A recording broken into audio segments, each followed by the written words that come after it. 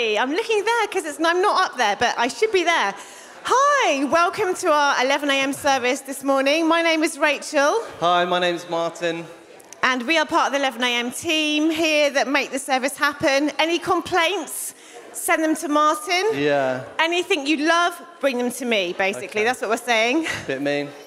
So we're so glad that you're here. And if you're new, tuning in online, if you've not found us yet, but you found us today, we're so glad that you're here and hope you really enjoy watching from the comfort of your sofa or wherever you might be. And if you're in the building new, then you're so welcome as well. I just met some new people. It's lovely to meet you. We're going to get our service going. How about you stand up to indicate that you're listening to us, if you're able to stand. If not, stay seated. And then Marty is going to pray for us. And we're going to hand over to our amazing worship band to spend some time in worship. Relatively amazing. Great. So before we worship, I just wanted to read something from Psalm 131. So this morning we're starting a new series about mental health. And I just wanted to read this psalm because it's this really honest psalm where the psalmist goes from this place of sort of inner kind of turmoil and despair to a place of hope. And this morning, we're going to worship God. We're going to pray for one another. We're going to hear from Claire. And we want to go in that direction of hope together as a community. So here we go. O Lord, my heart is not lifted up. My eyes are not raised too high. I do not occupy myself with things too great and too marvelous for me. But I have calmed and quieted my soul like a weaned child with its mother. Like a weaned child is my soul within me. O Israel, hope in the Lord, from this time forth and evermore. O Israel, hope in the Lord, from this time forth and evermore. And we put our hope in you. Jesus, we want to go in that direction of hope together, wherever we are this morning, wherever we are in that journey. Maybe in a place of difficulty or despair, maybe full of hope. But as a community, I pray that as we worship, as we dig into you today, that we'd know that you are our hope, Jesus. Amen. Amen.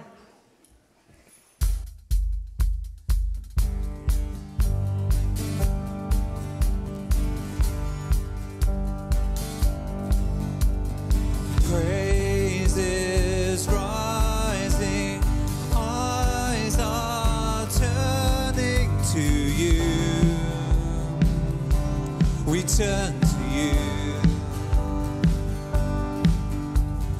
Hope is stirring, hearts are yearning for you.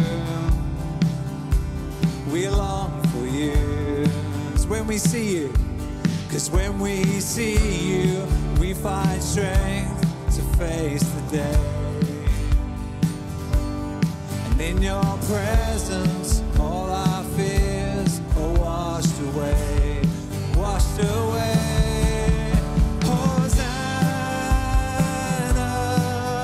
Hosanna. You are the God who saves us, worthy of all our praises. Hosanna, Hosanna. Come have your way among us.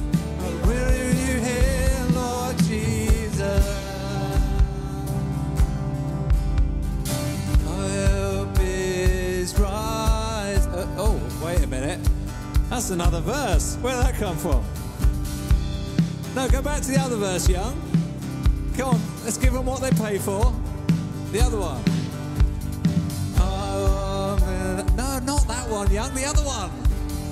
Yeah, that's the one. Have we done that one? And our hearts returning to you. Yeah, we turn to you. We turn to you. Hope is stirring in your kingdom. Broken lives are made new. We love you. When we see you, we find strength to face the day. In your presence,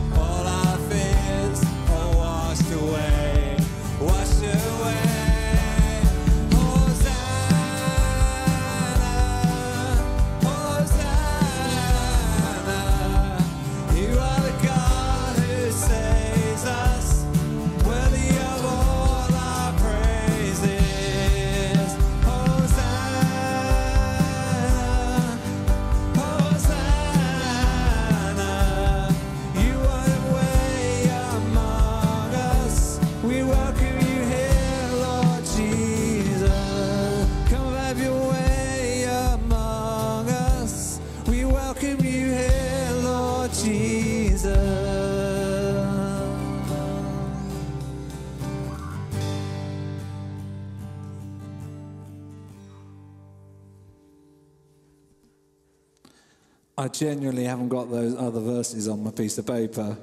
I knew we were in trouble when Rachel introduced us as the amazing worship team. I thought, oh no, that does not bode well. Well done, everyone. Thanks for carrying us through there. Now, guys, just want to let you know about growing up. Did any of you have any heroes when you grew up? I had a couple of heroes. I'm going to show you this is my first hero.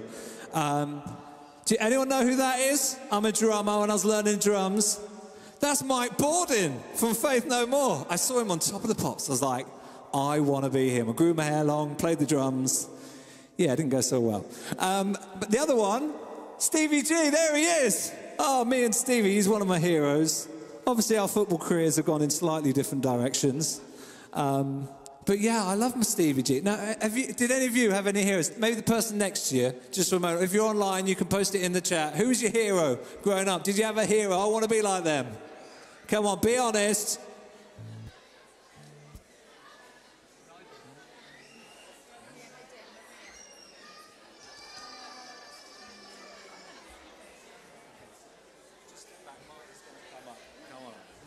All right, everyone, well done. Well done, you. I'm going to be honest with you. I'm going to have to, just an honest moment. To be honest, I got good at playing the drums, but I was never as good as Mike Borden. I was never as good as him. And to be honest, I love playing football, but I never got as good as Steven Gerrard, believe it or not. But actually, one of the heroes that we all have is Jesus, in that we look to someone, we want to be like them. But the best thing about having Jesus as our hero is actually we can become more like him every day. Actually, as we worship Jesus, as we spend time with Jesus, as we spend time with people loving Jesus, we get to be more like him. So we're going to sing a song saying how we can become more like Jesus. And we've got a very special guest, the wonderful Martin Riddle. Give him a big round of applause. 1, 2, 3, 4.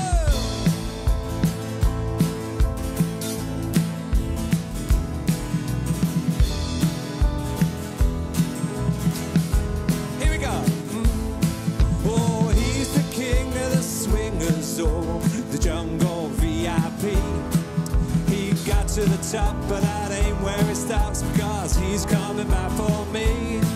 Oh, he became human like I am and strolled right into town. He died, but then he rose again. Well, death couldn't keep him down.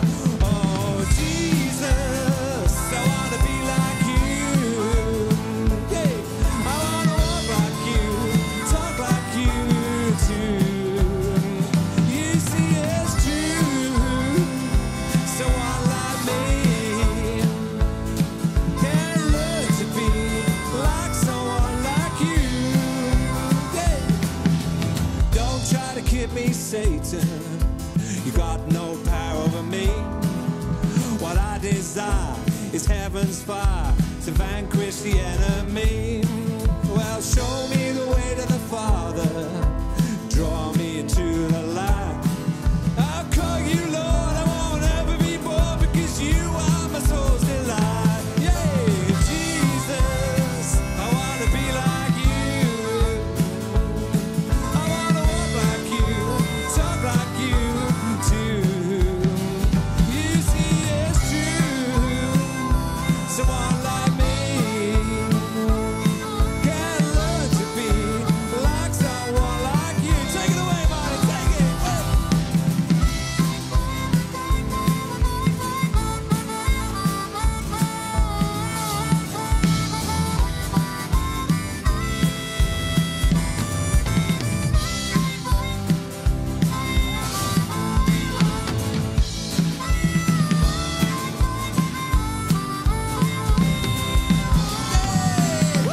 Jesus, I want to be like you.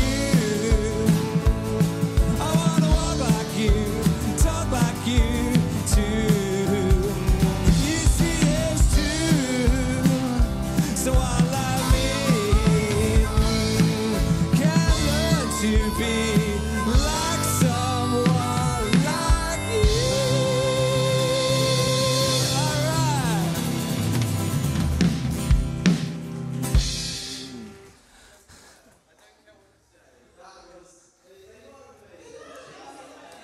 Oh, you're too kind. You're too kind.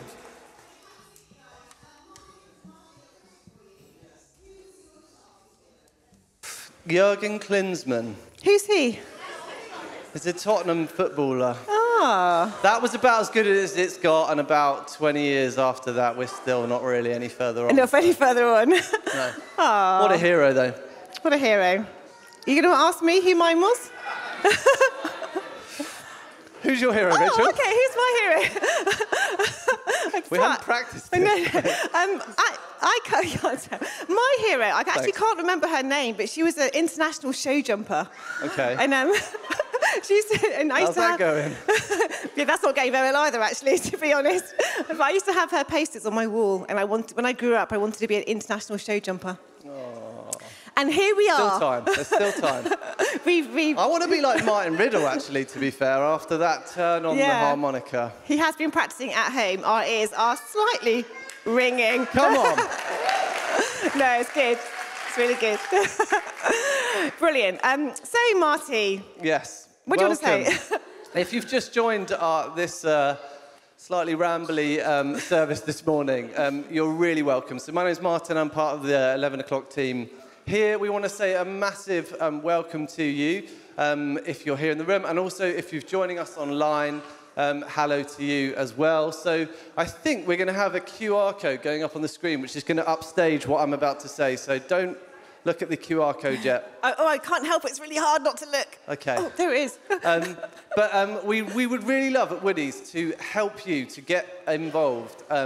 If you are new to the church or you're sort of looking to get more involved, we'd really love to help you do that. So as I was on my way to church this morning, I had this sense, and I don't know whether this is like a God sense or just me, but if you have tried to kind of get involved in church maybe over the last 18 months or so, I just want to like encourage you, maybe just like give it another try. We'd love to help you find a place to belong here. So I'm part of a midweek group with some friends in St. Werburgh's, and I'm so grateful for them. Those guys really help me to feel like I belong here at the church. They pray for me. We have a meal together. We meet up every other week and just sort of encourage one another. So that's what we'd love to do. So it doesn't commit you to anything if you click on our QR code or you take a photo of it or whatever you're supposed to do. Martin! I think you're allowed to get your phone out in church for this. Yeah, That's totally the only allowed. time.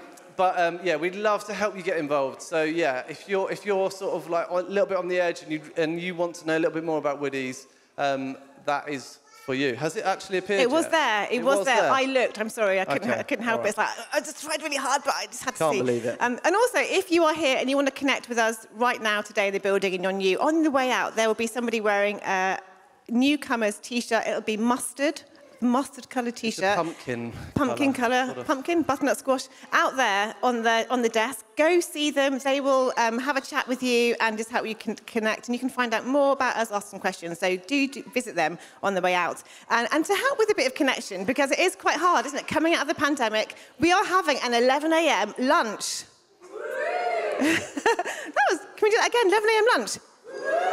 Excellent, we're getting there. And that's going to be on March the 6th, 2 days before my birthday. Just thought I'd drop that in. And we're going to have it after the 11 a.m. service. We're going to go to the upper hall. We're going to have yummy lunch and just an opportunity to kind of get to know each other, hang out, have a bit of a chat. So do put that in your diaries. Come along. It's going to be lush.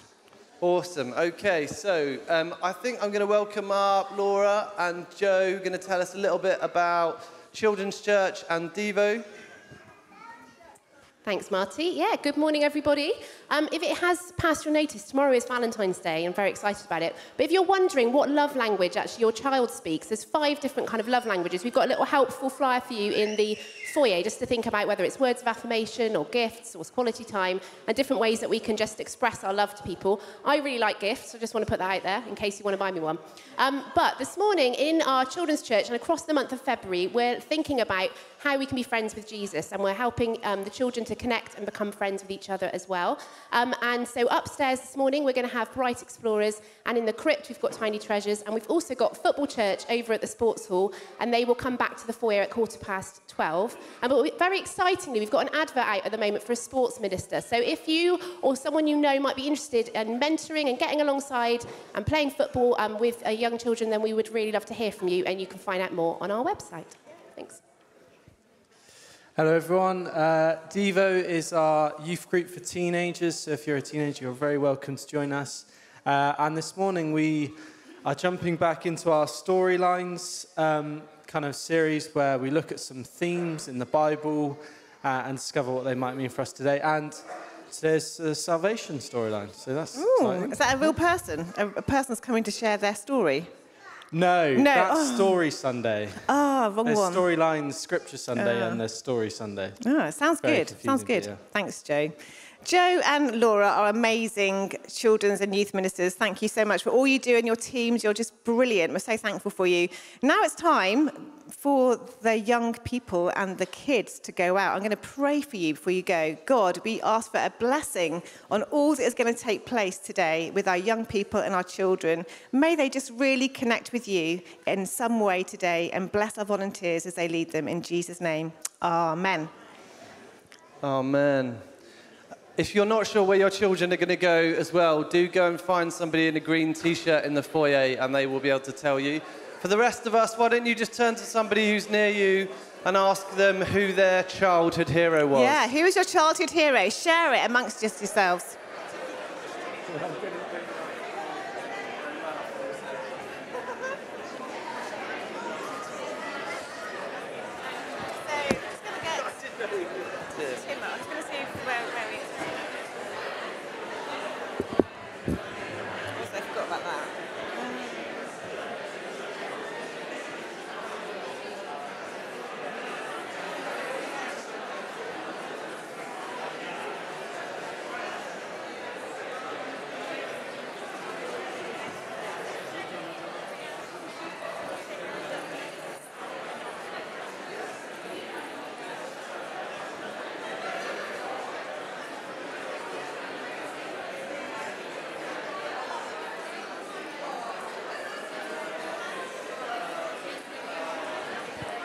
I think so, yeah. I think Tim's doing, talking about the vocational...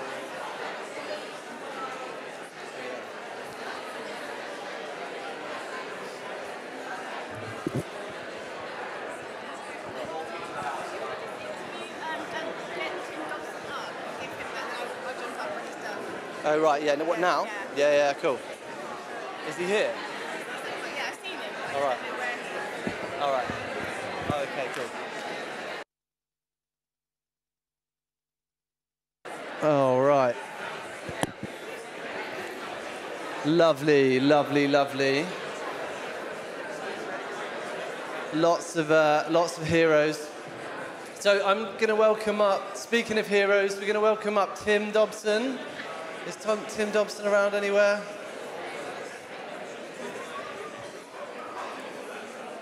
Is Tim? Oh, sorry, Tim. Looks like we haven't given him enough warning. Do you want to tell us a bit about the workplace conference? Sorry to put you on the spot. That's okay. Sorry, no, I've got my brother here from Peru, and the whole weekend's been taken up with looking after things. So, yes. Exciting thing coming up is there's going to be a workplace conference. Now, we come to church on Sundays, and when we're here, hopefully you feel inspired by people who use their gifts and abilities, whether it's leading worship, looking after children, young people. But actually, for most Christians, church isn't where you get the chance to be a Christian and to use your skills and gifts. Actually, the workplace is the place where you get to do that. And we as a church believe that we want to equip you the best we can to live for God's kingdom in the workplace. So on Saturday, the 5th of March, so that's in 3 weekends' time, we're going to spend a morning from 9:30 till 1 just looking at what does it mean for God's kingdom to break out in our workplace. And Cheryl, who's there, do you want to give us a wave? Cheryl's going to do a little kind of panel. We're going to think about the kingdom of heaven, what it looks like. So we've got some people from the workplace who are going to be here giving their own stories about the workplace. We've got some input. We've got some seminar breakout rooms, looking at things, intriguing things like, in the workplace, are you a thermometer or a thermostat? Oh, that's deep. Do you measure the temperature or do you set the temperature? Oh, yes. So, kind of workplace conference, go on the website. It's £5 to book in. We've got a little goodie bag to give you with some resources as well. So it should be a fantastic morning. We hope you can join us. For anybody in any kind of workplace, you'll be really welcome. But do ask Cheryl or myself if you'd like some more details. Thank you. Thank you so much, Tim. Well, we put you on the spot there. That was brilliant. That's impressive. We're going to take up an offering now. Now, here at Woodies, we don't have an offering bucket that goes around every week, or most of us give by standing order or direct debit, but once a month we like to take a kind of an extra offering to bless either our global partners, who are the people who are serving God around the world, or our local mission partners, people and organisations that are serving the city of Bristol and the surrounding areas. And this week is Local Partner Sunday, which means that the offering that we take this morning is going to go and bless many of the charities that Woodlands is connected to around the city. And each month we do this, we like to try and focus in on one, but this is not, it doesn't mean all the money is going to go to that particular charity, but it means it's going to go to all of them, but actually some of it will go to this charity. And the charity we're focusing on this morning is Home for Good.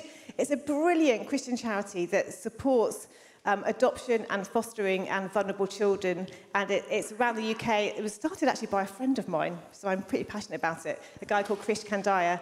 And Kat Gray, who is part of our 915 congregation, is a champion of Home for Good and actually works with them to really highlight the area of vulnerable children in our city. And it's going to have a little slide that's going to come up, and it's just got some interesting, provoking, challenging, stirring facts just about the situation in our city at the moment. The number of children in care has gone up dramatically over the last few months, and lockdown has not helped at all. In fact, it's made things a lot worse. There has been a really big influx of teenagers who've been taken into care, and often teenagers are really difficult to place into foster homes. They often come with complex needs, and that can be really challenging. Children who wait the longest are sibling groups, older children, and children with additional or medical needs. Because as you can imagine, it's a really challenging situation to absorb a challenging child, but obviously a child that needs more love and more support and more care, but often they are the ones that wait the longest to be fostered. And also we need specialist foster carers for unaccompanied asylum seeker children that have come into the UK. They're under 18, and sometimes they don't know that they are, but they realise that they are, and they need to be in really sort of specialist situations to look after them.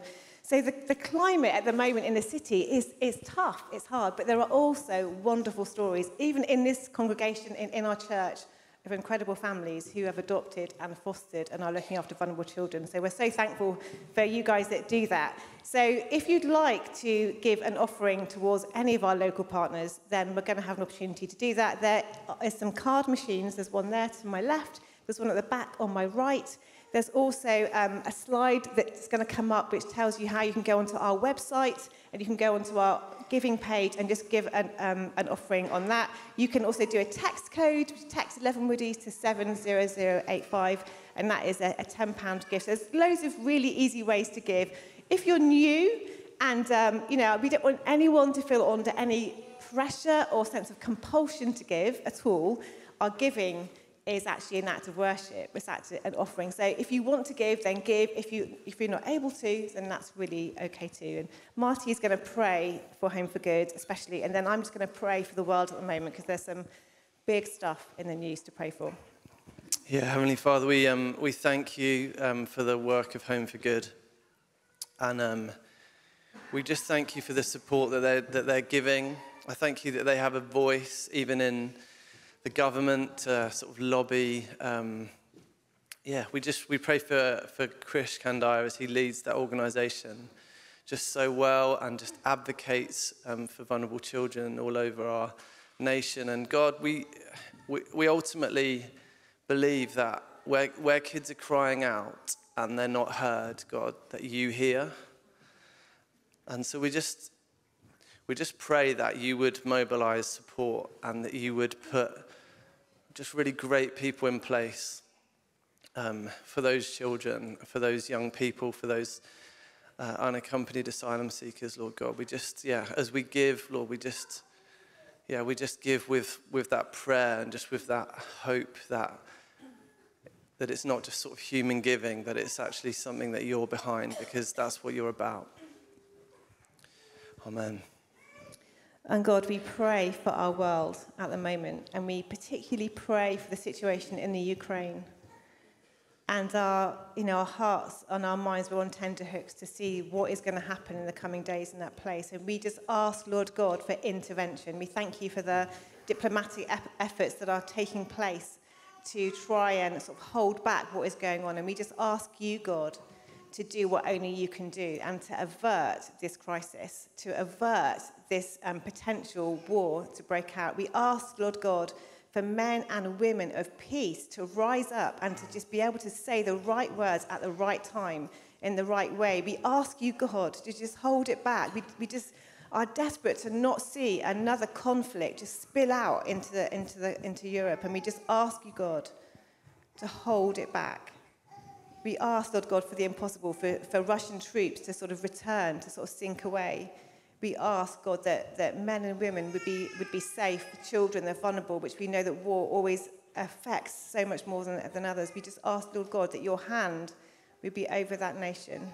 Your hand would be over the Ukraine, that you would be at work in the authorities and the leaders. We pray for Putin, God. We just pray that you would affect his heart and his mind, and that this crisis would be averted. And we ask that in the name of Jesus.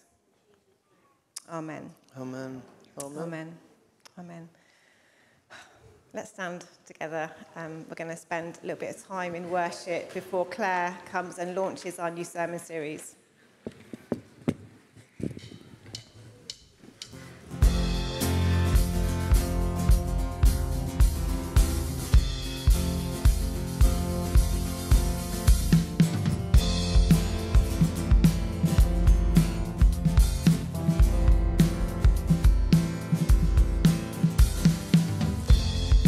Love and grace, my guardian, all my hopes and fears are in your hands, are in your hands.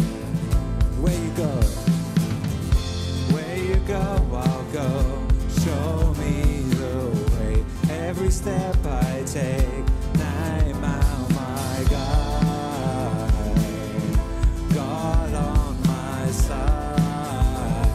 You go before me, you're there beside me, and if I wander,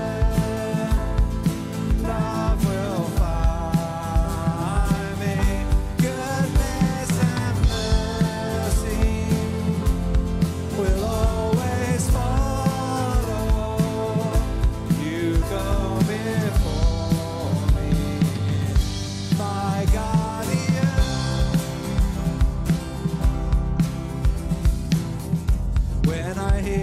Say, trust and obey, go let the faith and not by sight,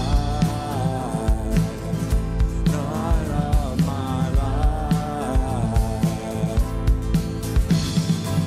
So let your kingdom come, your will be done, all your promises will stand forever. You're my defense.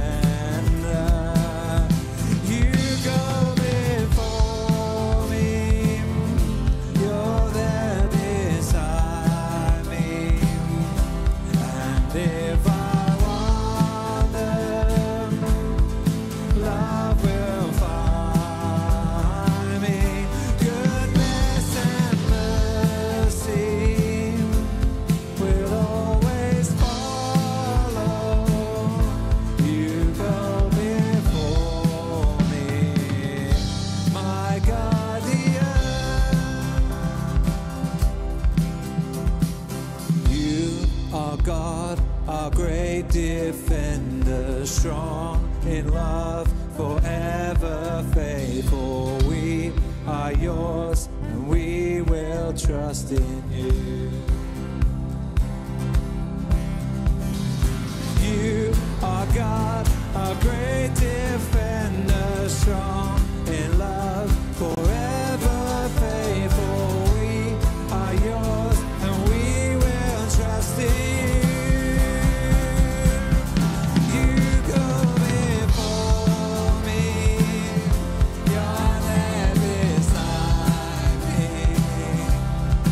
If I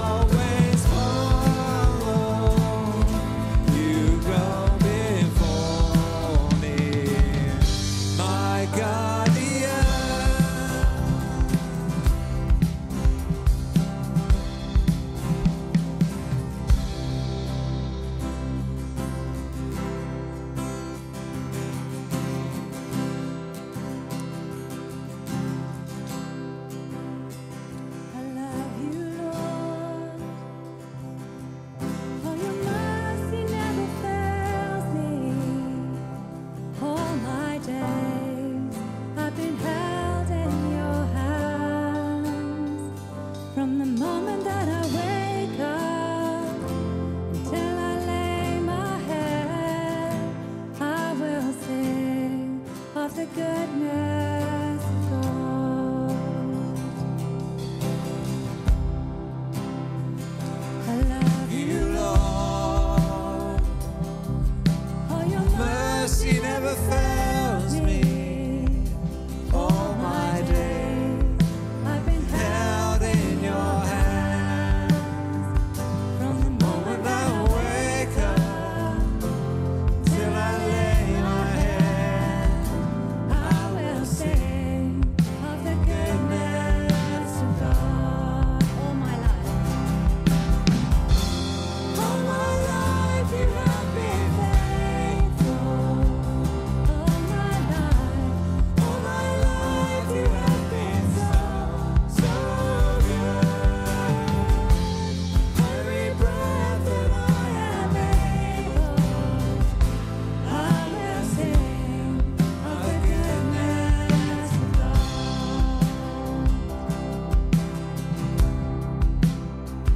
I love your voice. You have led me through the fire in darkest night. You are close like no other. I've known you as a father. I've known you as a friend. I have lived in the goodness of God. All my life you have been faithful.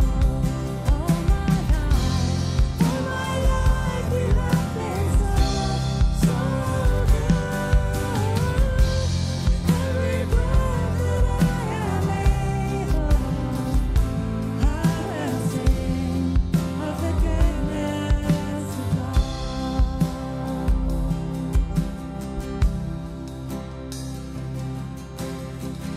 Your goodness is running up, it's running up to me. Your goodness is running up, it's running up to me. With my life laid down, surrendered now, I give you everything.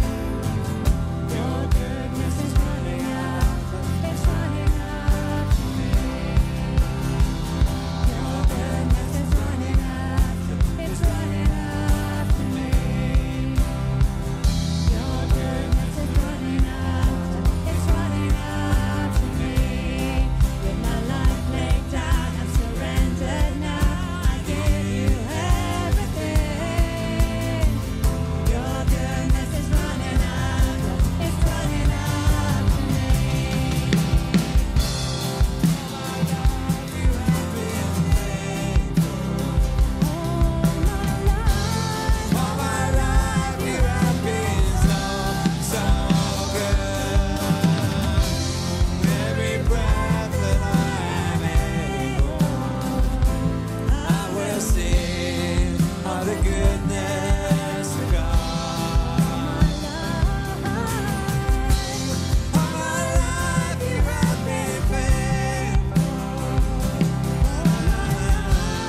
All my life you have been so, so good. Every breath that I am able, I will sing of the goodness of God. I will sing of the goodness of God. I will sing of the goodness of God.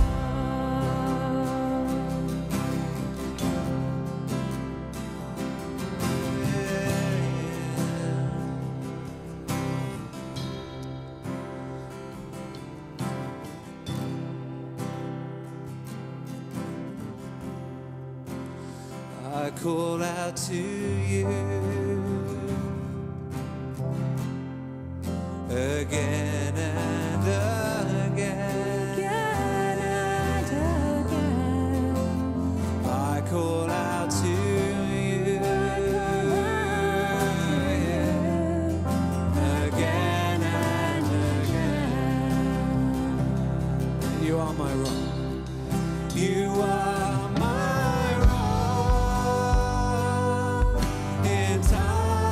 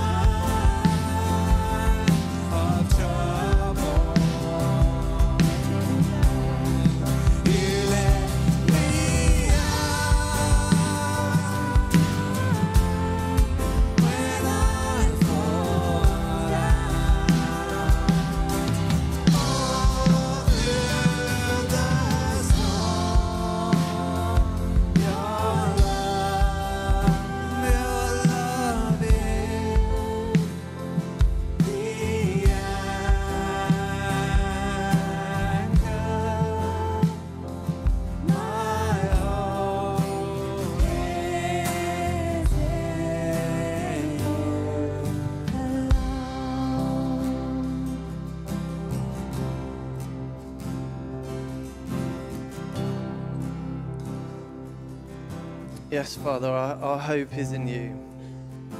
Thank you that there's such substance to our hope. Thank you that our hope is in the love and the power of Jesus.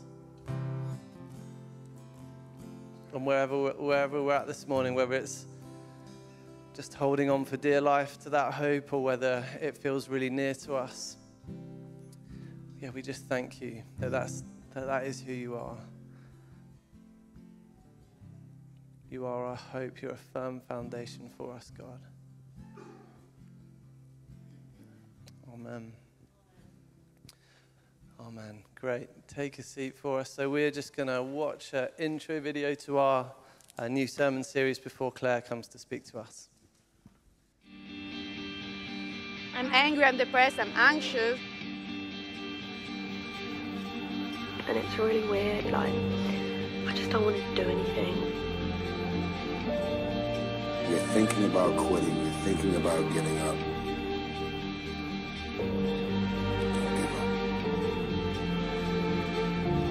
Don't give up.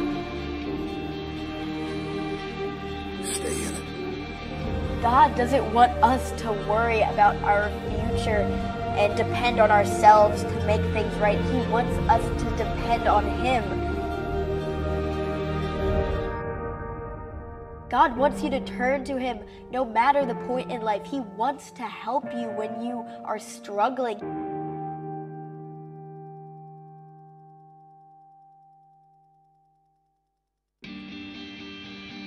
I'm angry, I'm depressed, I'm anxious.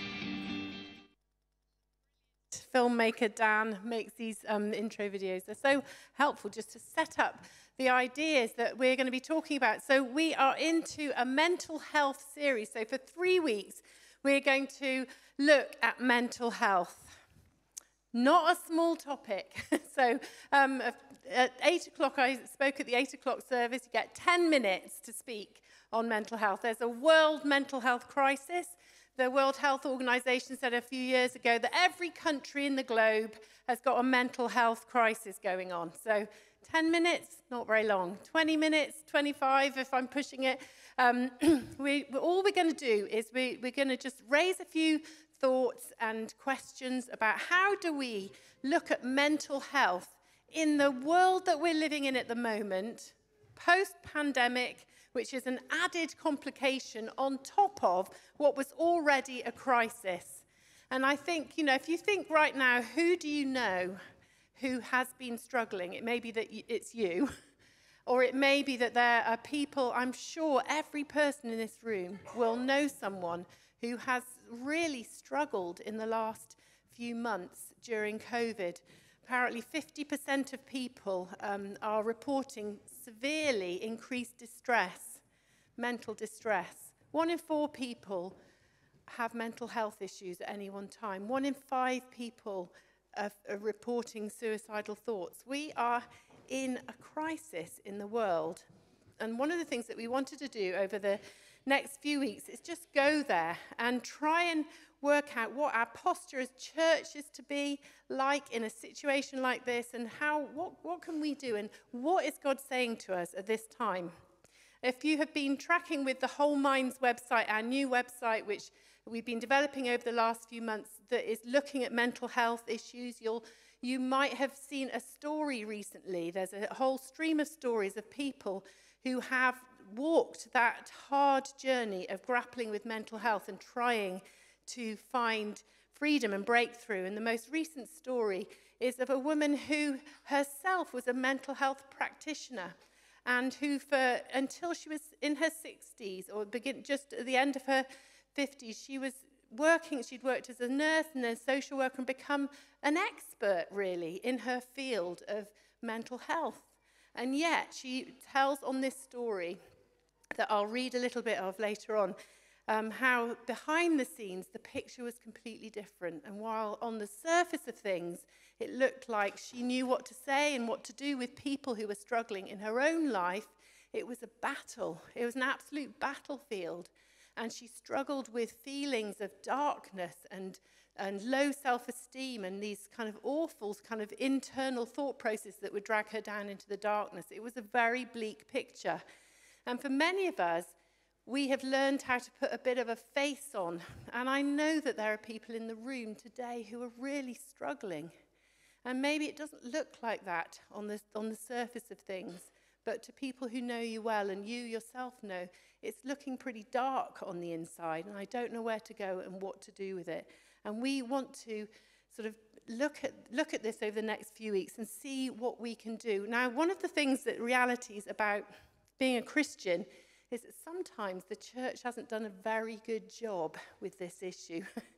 There's something about the tension between being somebody who is supposed to have hope and peace and joy, because we do believe that that is what Jesus brings into people's lives. And we've seen it over and over again, the stories of people's lives being transformed and hope growing and peace finally coming into people's lives. And so you feel a bit of a commitment to the story, your commitment to Jesus, the story of how Jesus changes lives. But if you start to struggle, sometimes you can feel a bit like, oh, am I a bad advert for this thing? Is this, am I some kind of substandard Christian if I struggle? Should I show it because it lets the side down? And sometimes churches can be places where the tension becomes a little bit unbearable, even though the Bible is absolutely open about the struggles that human beings have. And some of its greatest heroes have struggled greatly. So let's have a read of Psalm 38, which is a couple of slides down. This is Psalm 38. Now, this is a picture of somebody who is struggling. These Psalms are ancient prayers that are written by the greats of the Bible. And this person says, "All my longings lie open before you, O Lord. My sighing is not hidden from you. My heart pounds. My strength fails me. Even the light has gone from my eyes. My friends and companions avoid me because of my wounds, and my neighbors stay far away. I become like a man who does not hear, whose mouth can offer no reply. I wait for you, O Lord. You will answer, Lord my God." That's someone who is in the heart of depression and struggle, who is expressing to God the reality of the bleakness that that person is sensing inside. And I just want to say today that we recognize that this is a battleground. It is a battleground for all human beings. It is a battleground for you and for me to stay healthy on the inside, to stay real, and to stay able to access the hope and peace of God. Many of you in this church will remember Margie, who was one of my closest friends and dearly loved as a person in this church and as sister to Al, who's part of this congregation, wife to Adrian, and many of us were friends with Margie, but 11 years ago she took her life after a long battle with mental illness. It was so hard to walk that path and for it to end there.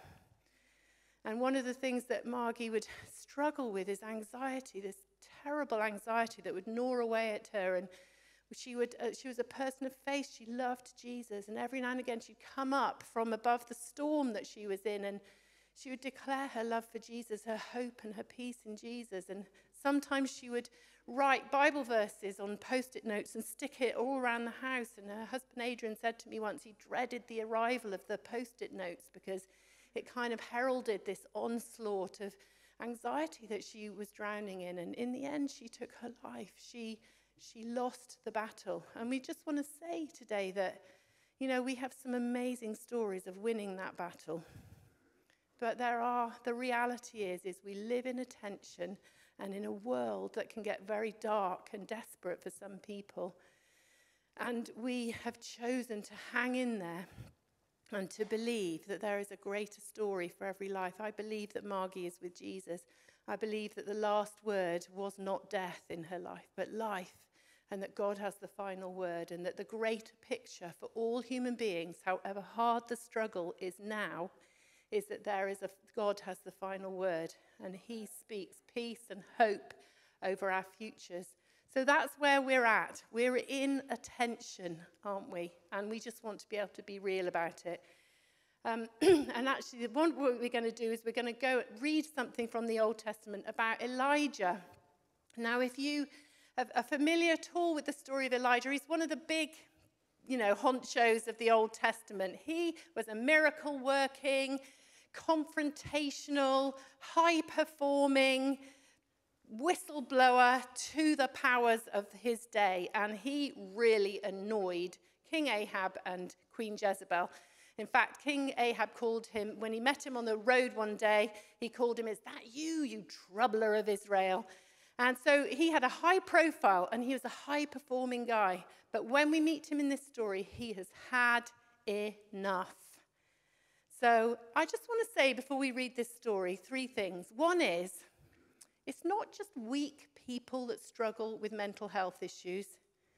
Elijah was not a weak person. He really was a very strong, powerful, accomplished person.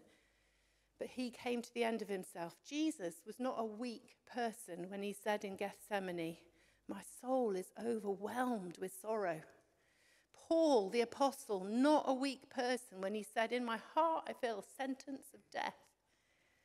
This is not about weakness. It's about our humanity and about the tension and the battleground we live in. Second thing is that life is complicated, and so are you. Oh, yes, you are. You have arrived at this point in your life through all manner of twists and turns, and it's all had an effect on you, and your story is complex. Every week I meet with people for prayer to look at the things that they're grappling with, and there's always a history. You have a history, and your history will, in many ways, determine how you tackle life and all its stresses. Third thing is that sometimes circumstances spiral out beyond our control. With the best will in the world, however amazing we are, sometimes life just turns things up and it can flip people into really pressured places mentally. So let's just bear that in mind as we go in and we meet Elijah at his lowest moment. He's had a breakdown and he's had enough, and here he is. Elijah's story, 1 Kings 19, after Elijah had executed the prophets of Baal. So, he has this big showdown. Queen Jezebel's prophets are kind of ruling the show in Israel, but Elijah proves to them that God is God with this supernatural fire. Go read the story. But basically, after this, Jezebel is so angry, and she says, "May the gods deal with me, be it ever so severely, if by this time tomorrow I do not make your life like that of one of them," her priests. Elijah was afraid and ran for his life. When he came to Beersheba in Judah, he left his servant there while he himself went on a day's journey into the wilderness. He came to a broom bush, sat down under it, and prayed that he might die. "I have had enough, Lord," he said. "Take my life.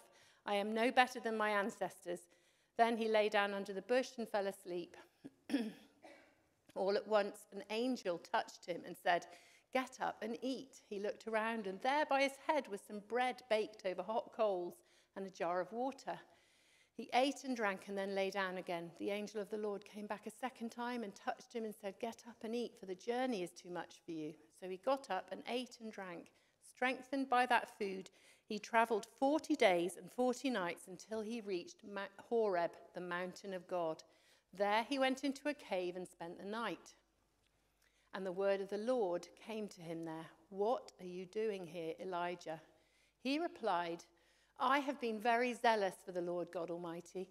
The Israelites have rejected your covenant, torn down your altars, and put your prophets to death with the sword. I'm the only one left, and now they're trying to kill me too." The Lord said, "Go out and stand on the mountain in the presence of the Lord, for the Lord is about to pass by." Then a great and powerful wind tore the mountains apart and shattered the rocks before the Lord. But the Lord was not in the wind. After the wind there was an earthquake, but the Lord was not in the earthquake. After the earthquake came a fire, but the Lord was not in the fire. And after the fire came a gentle whisper. When Elijah heard it, he pulled his cloak over his face and went out and stood at the mouth of the cave. Then a voice said to him, "What are you doing here, Elijah?" And he replied, "I have been very zealous for the Lord God Almighty. The Israelites have rejected your covenant, torn down your altars, and put your prophets to death with the sword. I am the only one left, and now they are trying to kill me too." Go back the way you came. The Lord said to him, go back the way you came and go to the desert of Damascus. When you get there, anoint Hazael, king over Aram, also anoint Jehu, king over Israel, and anoint Elisha to succeed you as prophet. I reserve 7,000 in Israel, all whose knees have not bowed to Baal and whose mouths have not kissed him. It's an amazing story, and it is an insightful story about God and about humans and about high-performing individuals who have reached the end of their tethers. And the thing that is most striking to me is the tenderness of God when it meets our human frailty.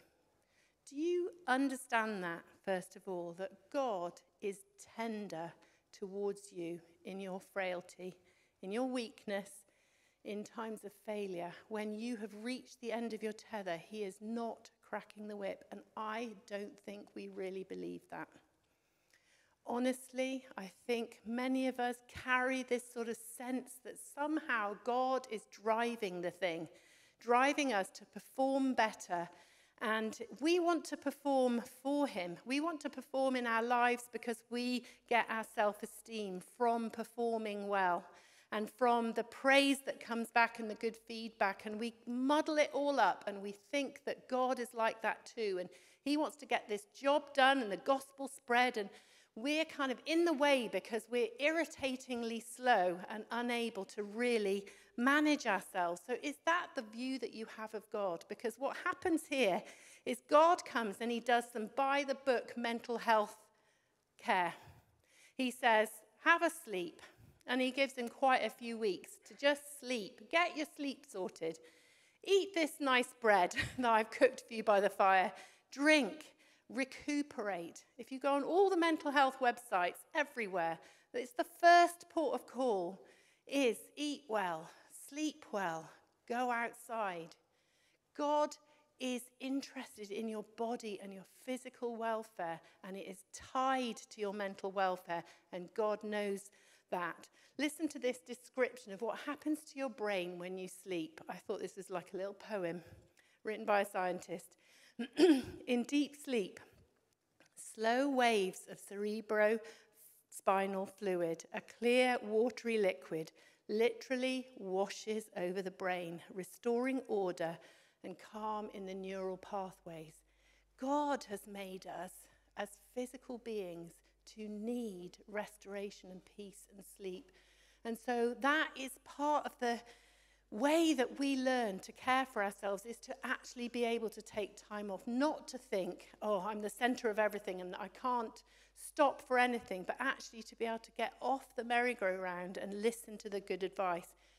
Find a way of sorting your sleep out. So if you're somebody here today who's a bit in the grip of the struggle, then that will be the advice that you will be being given, to try and get some order into your days, into your diet, into getting outside. Again, it's proven to just be outside. God has wired us to be connected to his creation order, to be restored by the things that he has made for us. So natural recovery is inbuilt into human beings. And we need to pay attention to that, and that is what God is saying. So if you're somebody who thinks, oh, I don't know if I can stop, I've got all these things I've got to do, well, you've got it from the top, you can stop. But actually what God does is he doesn't just lead Elijah into a place of sleep and rest, he leads him further and deeper. And I just want to go there for a few minutes. So God speaks to Elijah, and he asks him, he ends up in this cave. It's on the mountain of Horeb, which is Mount Sinai. It's the place where the Israelite nation really gets its identity through a covenant that God makes with them, where he says, you're going to be my chosen people. It's deeply symbolic for Elijah to be there on this mountain, back to the beginning, almost unraveling, who am I in the context of all of these things that have happened? I'm part of your nation. I'm part of your chosen people. And so he goes there and he hides in a cave, of course, because that's what you do when you're unraveled. You hide in a cave, don't you? And he retreats into this cave and he waits to see what will happen. And God speaks to him and he says, "What are you doing here, Elijah?" And Elijah says, "Well, this is the bad news. I've been so zealous. I've been defending your name. And now everyone's against me. They're trying to kill me too. There's no one left. I'm totally alone." He is, at this point, he is having a mental breakdown, really. That's what it looks like. And so often, in the cave of a mental breakdown or in the cave of mental pressure, we retreat into these places where our thoughts spiral down and round and round and round. I know some of you know what I'm talking about. Something that somebody's said to you, or a perceived failure, something you've done, something you can't forgive yourself for, something someone won't forgive you for. They stay in there and they stick, don't they? Psychologists say that we have a negativity bias. We remember negative things more easily than positive. We remember trauma more easily than blessing. We remember criticism more than praise. You know what I'm talking about, don't you? If somebody criticizes you, oh, how it lingers, doesn't it? We're biased towards that. Our brains are biased to hold on to those things more than the positive things. And in the cave, that's what happens. What's your cave like? What does it look like for you? Awake in the night? Negative thinking spiraling round? Is your cave performance at work so you can't get off the treadmill? Your relationships? Your inability to connect? Your addictions? Your obsessions? What is it like? Because we're all in the boat together. We're all in the cave, actually, and we all retreat every now and again. But God speaks to Elijah, and he says, "What are you doing here?" And Elijah gives him the bad news. And then God says, "I'm going to pass in front of you. So just come out of the cave and wait." And the story recounts this experience that Elijah has, where a storm passes by, and fire passes by, and an earthquake happens, and God is not in any of them, these storms that are passing by the face of the cave. But suddenly, at the end of this dramatic event, there's this still small voice, a little whisper, and Elijah recognizes it. And he comes and he stands at the face of the cave, and he has an encounter with God. So my question to us is, I think this is God training Elijah.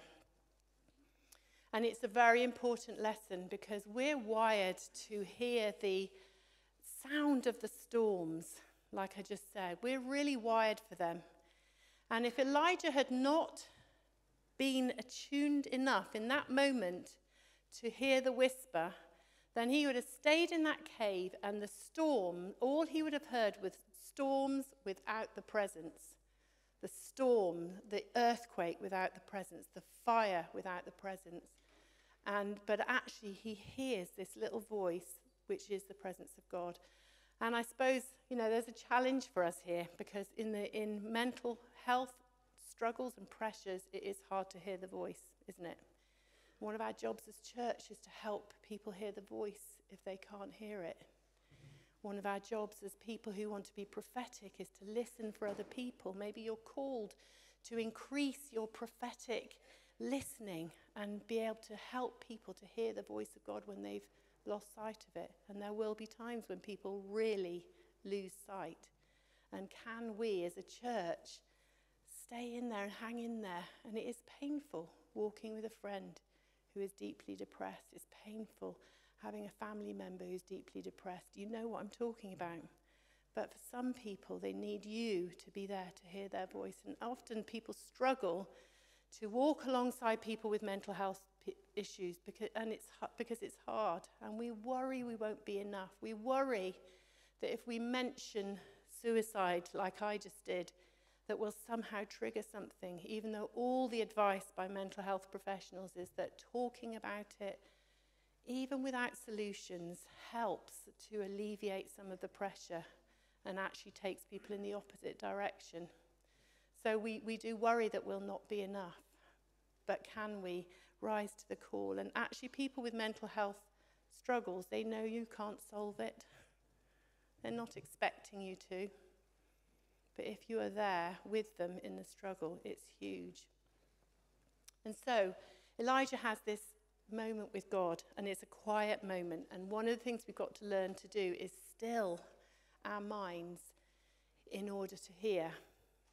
And I think probably that is one of the greatest battles of our age, is how to still our minds in order to be able to hear the voice of God.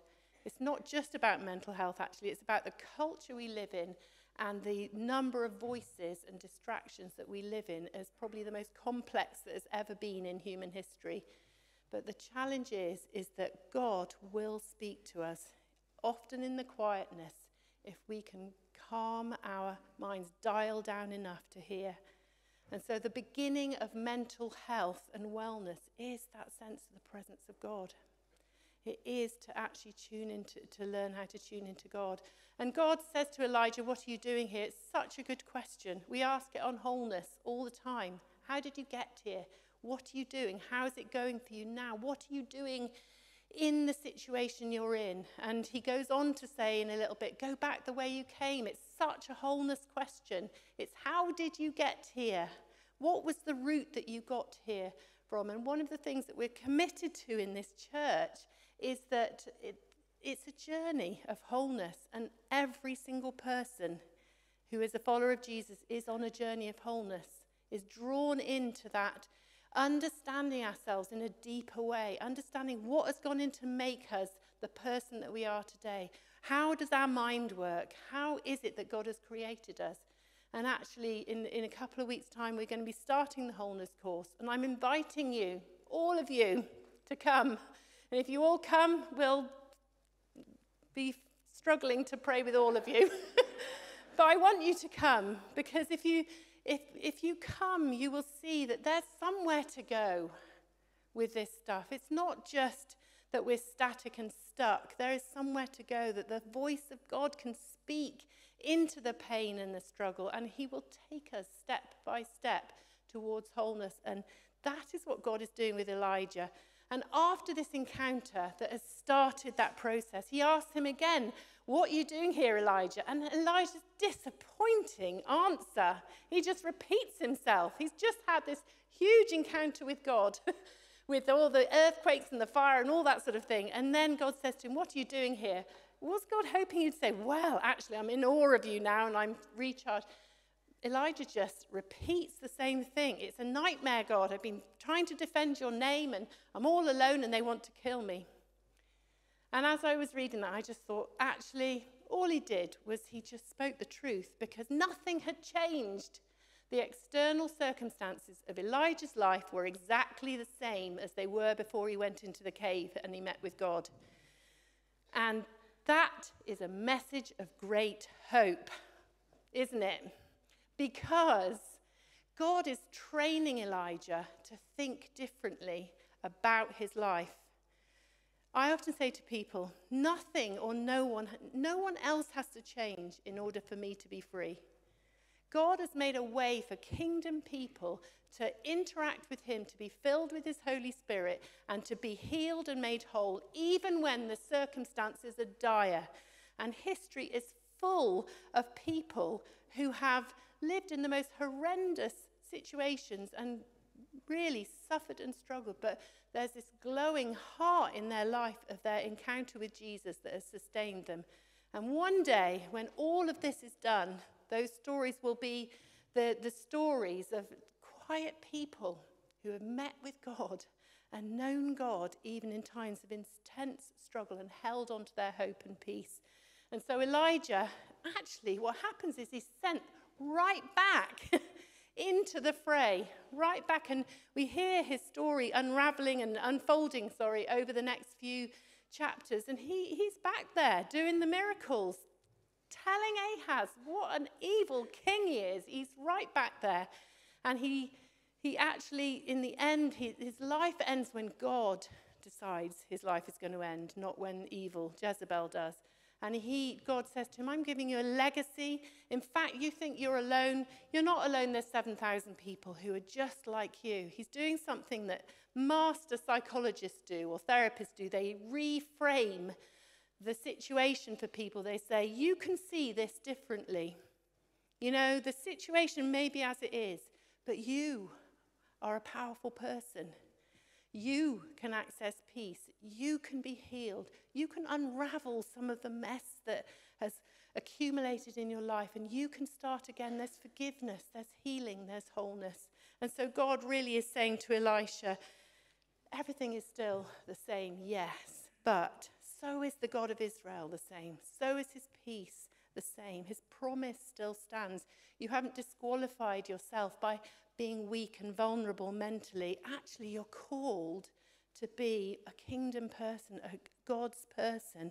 His promise stands in your life.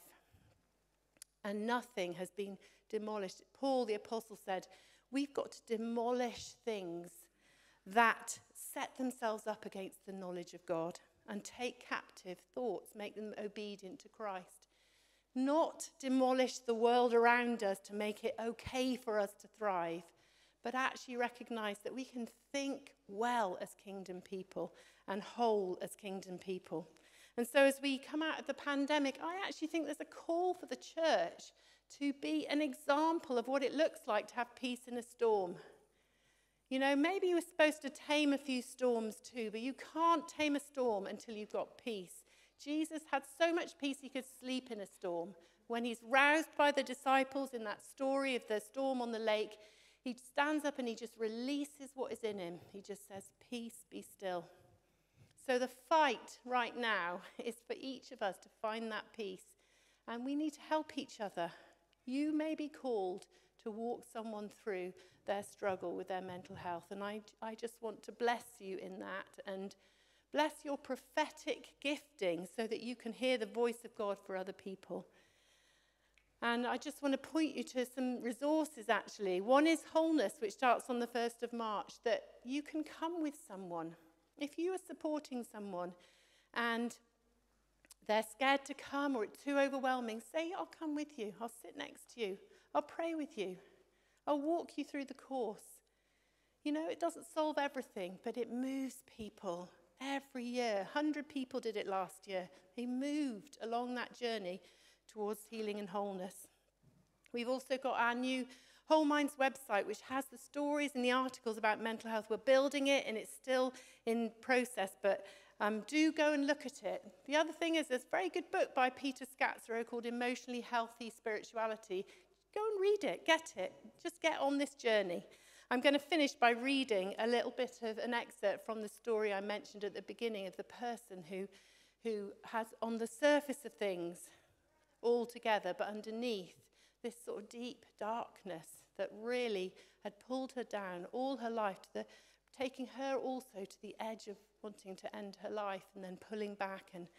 And it was a hard story if you read it, but she says this, I never would have imagined that what happens with her as she meets somebody at work actually offered to pray for her. She didn't know God. She knew nothing about church or spirituality.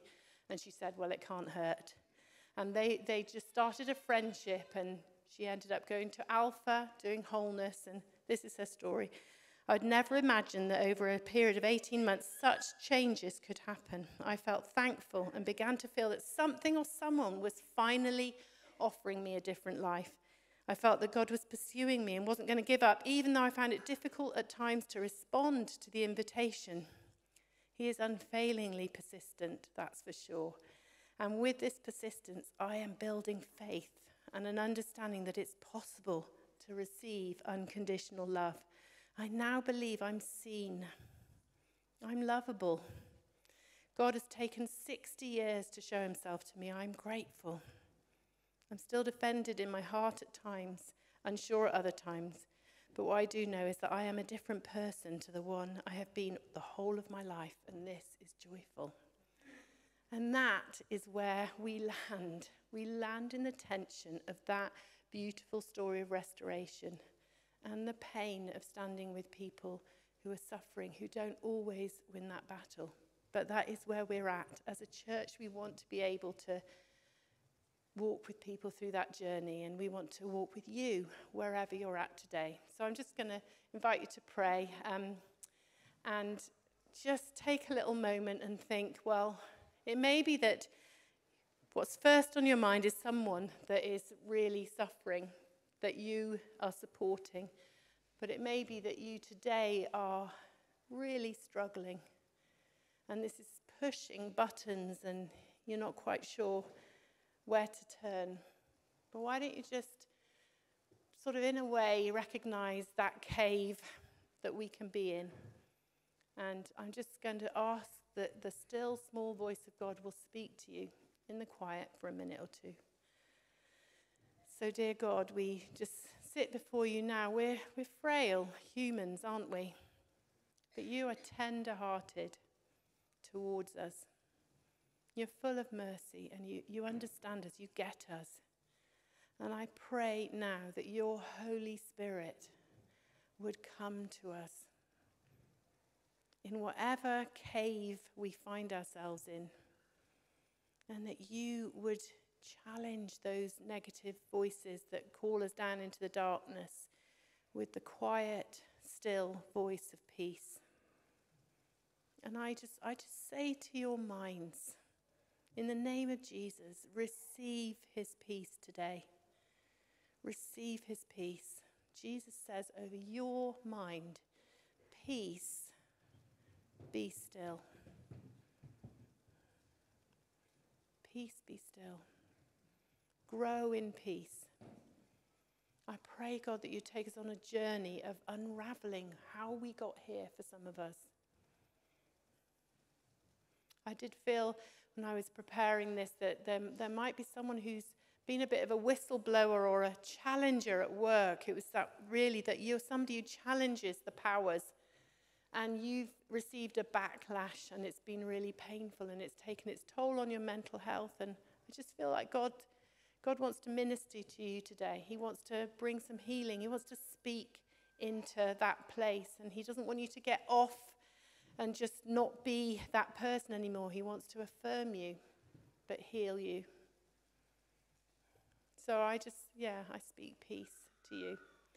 And I think Rachel's going to come up, and we'll go back into worship. If you feel like this has touched anything for you that is a live issue and you'd like some prayer, then there's a few people up at the front here who can pray with you. And I just want to remind you that Wholeness is coming on the 1st of March, and that is a really good place to kind of just pitch for and say, right, I'm going to do some stuff. I'm going to do a bit of a spring clean in my life and my mental health this year. Thank you. Thanks, Claire, so much for your wisdom and your passion to help us keep sort of moving forward and growing. And Nigel and I were just chatting during Claire's sermon, helpfully chatting, not rude chatting. And we were saying at the beginning of the service, we were celebrating, we had the mouth organ and we had the fun songs. And at the end of the service, we're sort of, really looking in on the hard stuff in life. And I think, the Christian life is that. Let's just be honest about it. And it says in Romans, the Apostle Paul says, rejoice with those who rejoice and mourn with those who mourn. And as a community, that's what we want. We want to be real and authentic and to be able to, rejoice when there are things to rejoice about, but also be honest about the hard stuff in life and know that God is with us in those hard moments, those hard things, in the pits, in the caves. His Spirit is there. So thank you so much, Claire, for really reminding us of that. And I just got a little bit of family news that I wanted to share with some of you, and all of you, but some of you will know Chris and Nell Fox, who were part of our church a few years ago. And Nell has had a bit of a long journey with cancer, and she passed away yesterday. So I'm just going to pray for Chris and their lovely daughter, Lily, who they adopted. God, we pray for Chris and Lily and Nell's family and the wider church family that they're part of. We ask you, God, to be near, to be their comfort as they walk this really sad, difficult journey. And we thank you that Nell is with you, that death has not had the final word over her life. And we thank you that she's with you now. And we just pray for your mercy over that family. In Jesus' name, amen. Amen. We're going to go back into some worship just to conclude our service, but we're not kind of rushing to end. And if you would like some prayer about anything, it may just be that you've come with a need that you really want to get some prayer for, a need for healing, or you're just carrying something and you think, yeah, I just need to say that to somebody and get them to pray for me, then we would love to just you to make the most of this opportunity. And if you come to my left down here, then I'll be there. A few of us will pray for you and just bless you. So let's stand together while we worship, and it's a good time to come now if you'd like some prayer. God, I look to you. God, I look to you.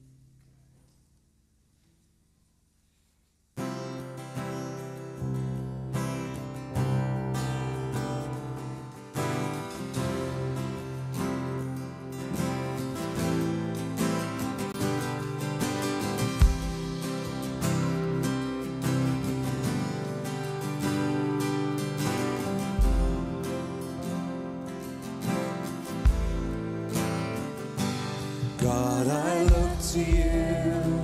I won't be overwhelmed. Give me vision to see things like you do. God, I look to you. You're where my help comes from. Give me wisdom. You know just what to do. I will love you, and I will love you, Lord, my strength. And I will love you, Lord, my shield.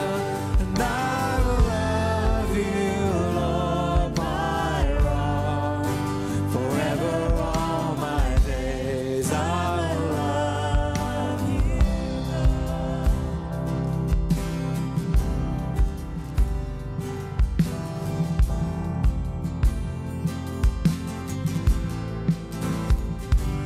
God, I look to you. You won't be overwhelmed. Give me vision to see things like you do. God, I look to you. You're where my help comes from. Give me wisdom. You know just what to do. And I will love, and I will love you, Lord, my strength. And I will love you, Lord, my shield. And I will love you, Lord, my rock. Forever all my days I will love you. And I will love you, Lord, my strength. And I will love you, Lord, my shield. And I will love you, Lord, my rock. Forever all my days I will love you.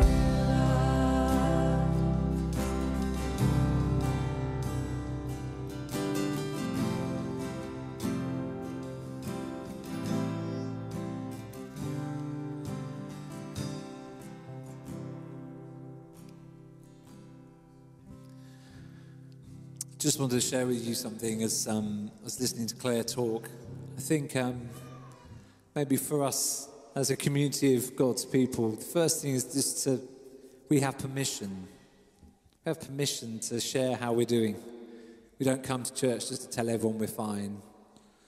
But we have permission to say, actually, I'm not doing so good at the moment. And that this is a place to, as we encounter God, to be real with one another as well. But also that God loves you, no matter how struggling you're doing. Doesn't mean God's going to love you less. Actually, God loves you, whether you're on top form or whether you're really, really struggling and in a dark place. Then it doesn't change how much God loves you and is for you. So yeah, I want to just add my prayer for us, that as we look at this topic, even this month, that we'd have permission, God, to be honest with you, to be honest with ourselves, to others, of how we are.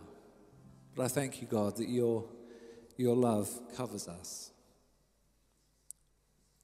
Yeah, that wherever we feel we are no less lovable by you. So, God, we thank you for your constant presence and love for us. And yeah, I ask your blessing on us now. Actually, I'm just going to pray the peace. May the peace of our Lord Jesus Christ, the love of God, and the fellowship of the Holy Spirit be with us now, forevermore. Amen. Amen. I think I might have just ended the service. Did I do that? I think I have, haven't I? I think we've ended. Guys, thanks so much for being with us today. It's lovely being with you. Do say hi to our team if you're new and wanting to connect. Do say hello to someone, or go and grab your kids if you've got little ones here. Thanks for being with us, whether in the building or online, and we'll see you very soon. Bye.